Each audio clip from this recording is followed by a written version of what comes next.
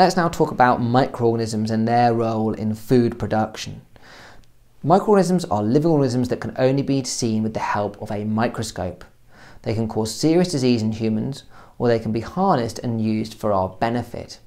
Microorganisms can be used in food production. We call this process biotechnology. There are two examples you need to know about in real detail. One is how yeast is used to make bread, and the other one is how bacteria are used to produce yogurt.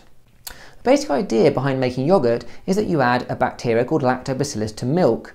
They use this lactose sugar in the milk for fermentation. They produce lactic acid as a waste product, which is what gives the yogurt its sour taste.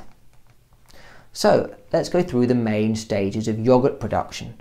First, you've got sterilization. It's very important that you sterilize all your equipment you're going to use to make yogurt with bleach or steam, because the last thing you want to do is breed unwanted harmful bacteria.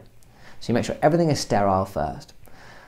You then want to pasteurize some milk. This heats milk up to 72 degrees 15 seconds and it cools it rapidly down. That's what pasteurization is. And the reason you do that is to also kill any bacteria in the milk. We don't want any bacteria in there.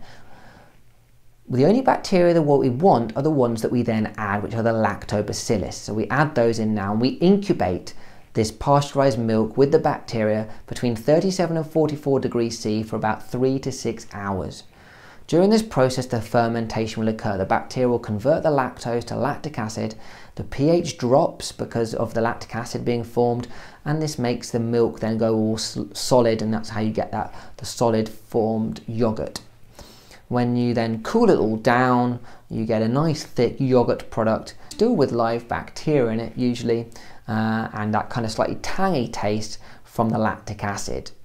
You can add fruits or flavors at that point to get your final yogurt product.